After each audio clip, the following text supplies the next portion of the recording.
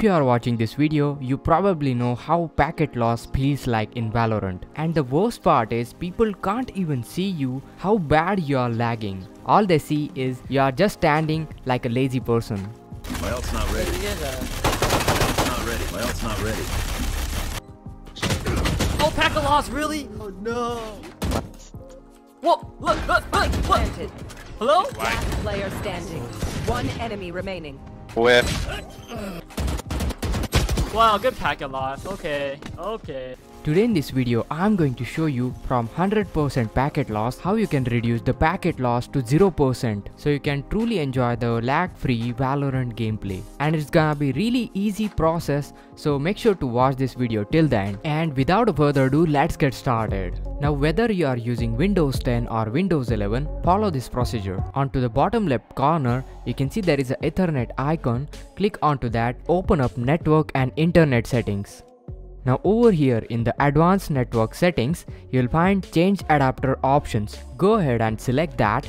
Here you'll find all of the network adapters connected to your system. Now select your network adapter that you are using, right click on it and select the properties. And over here, we are going to set our IPv4 properties. Here you can see this is Internet Protocol version 4. Select this option and then click onto the properties. And here we are going to pick a public DNS server which is much faster. To do that, use the following DNS server address, select this option and here in the preferred DNS server type 8.8.8 and here in the alternate DNS server type 8.8.4.4. Depending upon your internet connection, you might try different DNS servers, but I found that first DNS server that we have inserted is a Google DNS server which is pretty fast, and the alternate DNS that we are using, it's a Cloudflare DNS which is pretty fast as well. In my test, I'm getting like 1 to 2 milliseconds of maximum ping time. On a bad day, we are getting like 10 to 20 milliseconds of maximum ping time. Anyways, we will click on to OK to save the settings, then close this window and you can verify whether your DNS is changed or not. So let me show you how you can do that. To check your DNS, open up the command prompt by typing cmd into the Windows search and then press enter.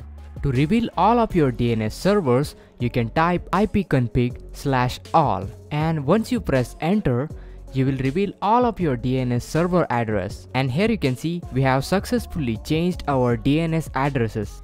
And honestly, after changing that, my gameplay has improved a lot. I'm getting 0% packet loss. Well, if this video was helpful, make sure to hit that like, share this video with your friends, subscribe to our channel, and this is Kedar from How To Guys signing out.